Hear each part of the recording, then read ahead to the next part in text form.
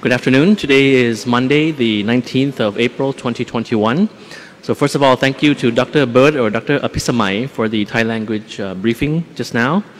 First of all, just to highlight one issue that Dr. Apisamai mentioned just now about the impending risk that medical personnel still face. Now, of course, with the year gone by after the first COVID case in Thailand over a year now, medical personnel have continued to be dedicating to this cause, to serving the people in Thailand. Now, of course, the risk is that medical personnel in Thailand have also been at risk themselves and been facing risks to their families as well.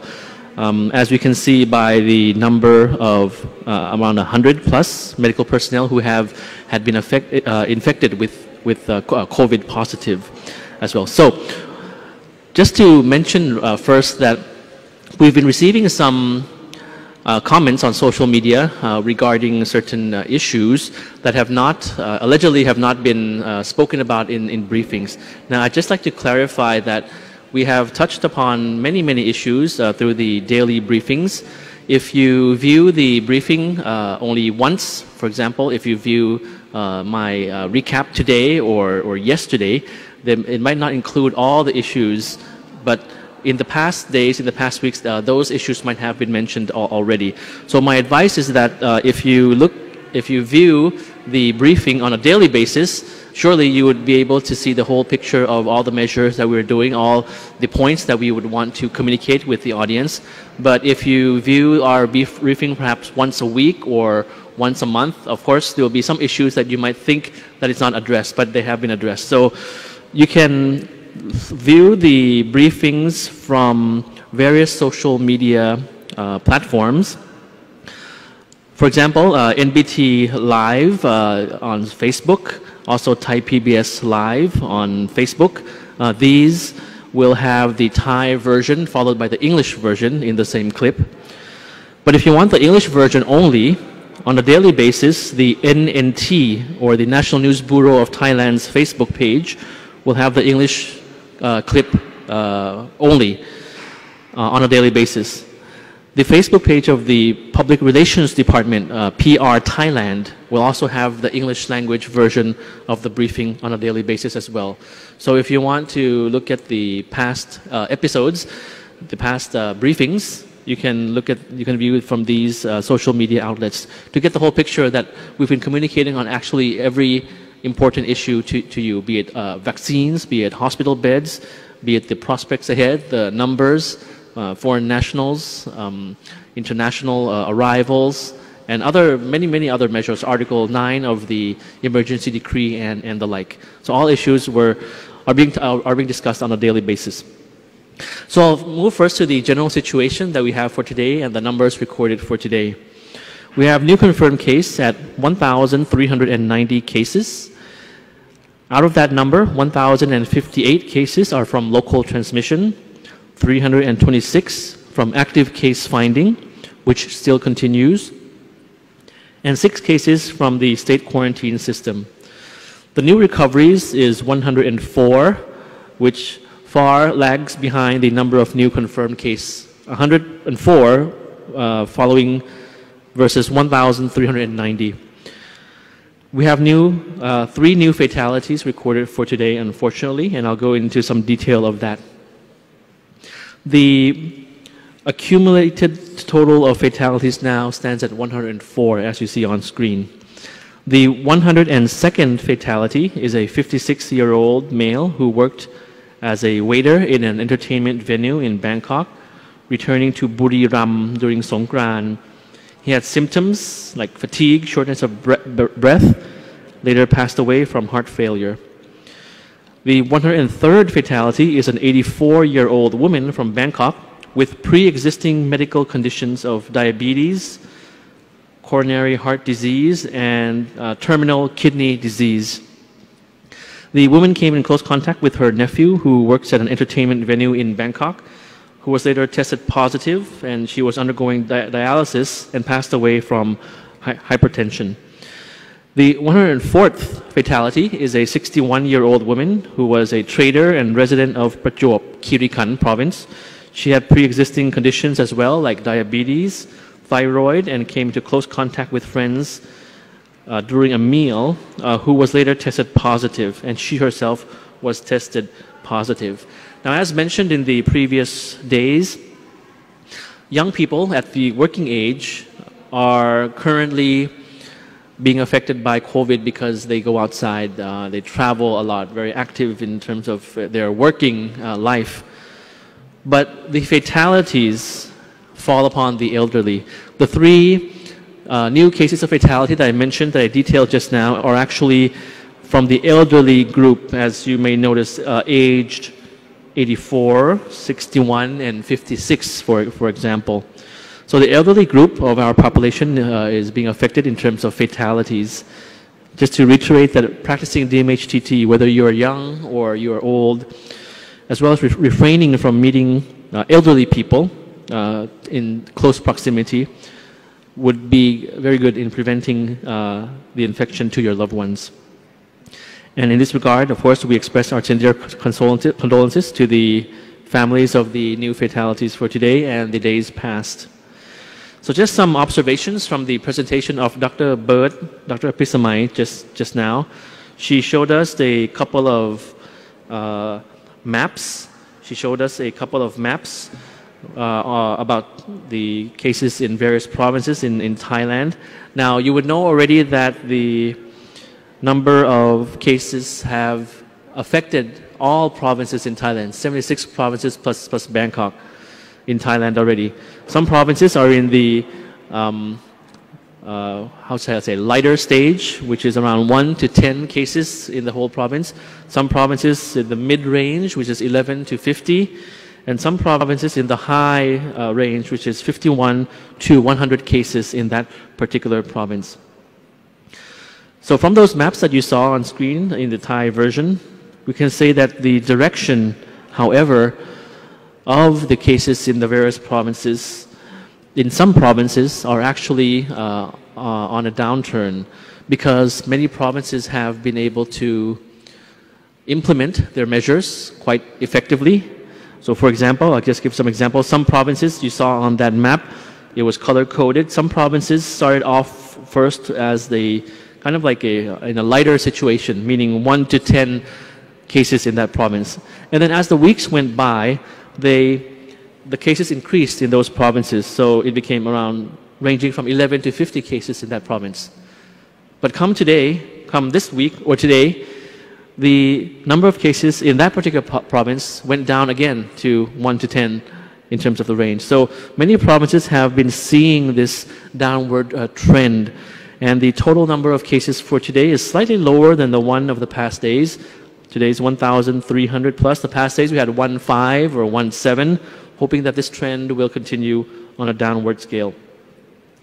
Now, in terms of the consideration for the recategorization of provinces, as you know already, 18 provinces are in the red zone. The logic that we use, of course, is to look into the provinces which have the most occurrence of cases. If there are cases found in particular provinces in an upward trend, in a stable trend, they are considered in the 18 provinces that we have recategorized as being in the red provinces, and as put into the Article 9 of the emergency decree and being implemented right now. Now, other agencies, I have to mention many other agencies involved in terms of building awareness and implementing measures in the various provinces, in Bangkok as well.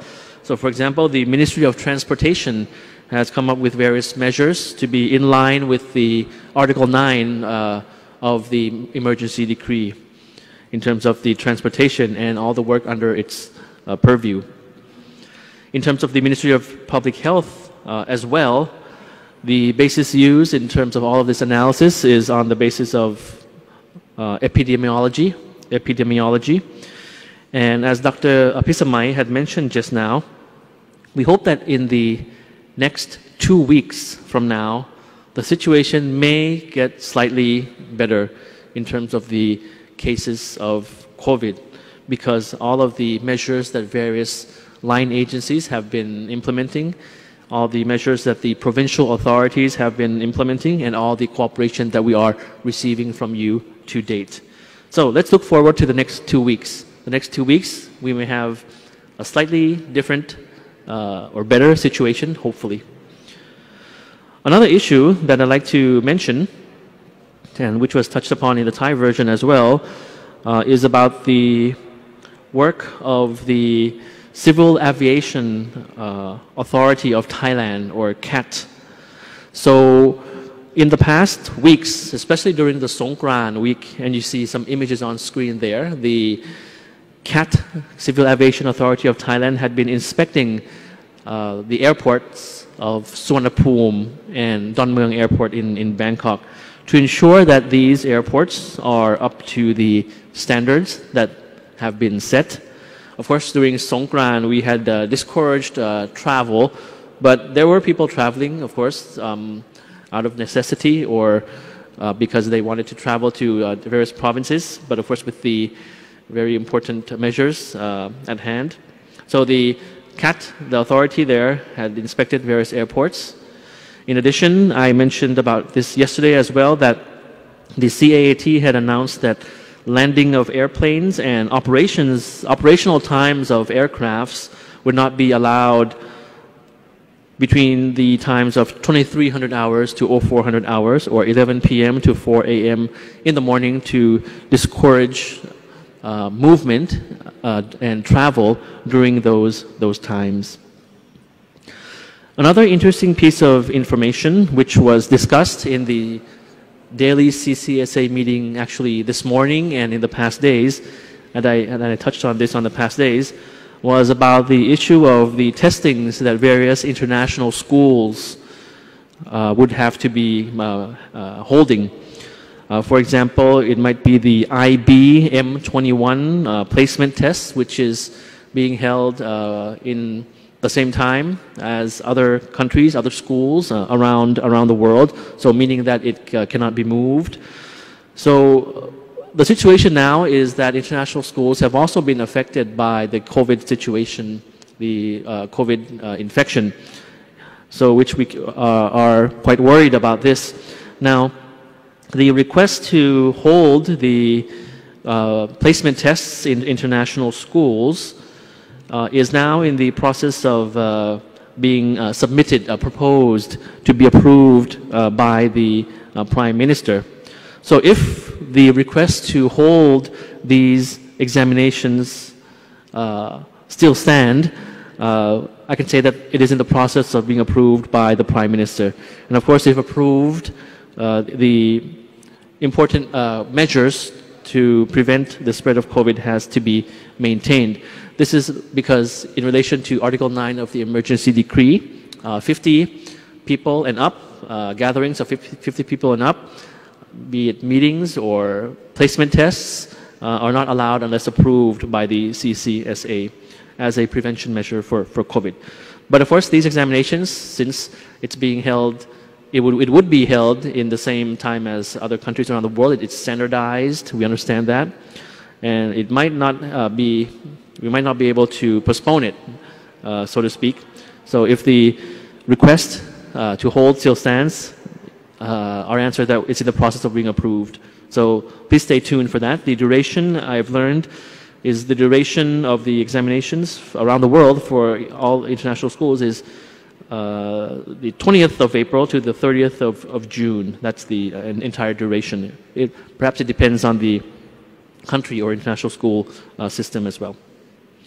So, just additional information about masks, ensuring the sufficient supply of masks during this wave. The government deputy spokesperson said that the government is making efforts to ensure that there are efficient face masks for medical staffs and citizens, along with other medical supplies, and the capacity to produce face masks at around 63 factories nationwide is now around 4 to 5 million pieces per day for the past 3 months. Additional point, and I believe we'll be having some infographics a couple of infographics up there on screen. Just additional points before I end. So as we continue to fight against COVID, some key measures to adopt and to remind are as follows. You can see that on screen. Wearing masks, reducing number of daily activities. As you know, work from home is encouraged to the maximum degree for government agencies as well as other private companies as well. 3, reduce traveling, movement, reduce social gatherings, according to the regulation, not over 50 people, as I mentioned, avoid physical contact. And lastly, PPP, public-private people partnership, is the ultimate success formula, which a case in point is Thailand. We've been receiving a lot of cooperation, very good cooperation from the private sector. If you look in the news, the Thailand Retailers Association has cooperated well with the government and the CCSA, closing department stores in the times that we requested them to, at 9 p.m. in the red zones and the like. Another infographic that I'd have for you on screen is from the World Health Organization. There, you see there on screen. Basically, if you have friends or family who are not well or in hospital right now, the best way to wish them, aside from perhaps once in a while, take care and go to visit them, but not all the time, because I guess the point is not to have too frequent contact with patients who have a lesser degree of immunity, be more frail, especially if they are the elderly. So if these friends or family of yours are admitted to the hospital, one way to offer them more support and wishing them well is not to visit them quite too often, but to wish them the best of health, to get well soon online or on social media, on video conference, on Zoom. So that's the suggestion of the World Health Organization. So for today, this is the information that I have. I hope that you will be making use of the information that we provide every day. And as I mentioned in the beginning, you can see the past clips, the past episodes, the recap of the days past in the social media platforms that I have mentioned. And if there are any inquiries or any concerns that the English language community might be having about the various measures so far, please send it to us on our social media platforms, the Ministry of Foreign Affairs, the CCSA, the Ministry of Public Health, and rest assured it will get to us and we'll try to address that to you as soon as possible. So thank you very much. Have a very good week ahead. สวัสดีครับ ครับขอบคุณนะครับท่านณัฐภานุ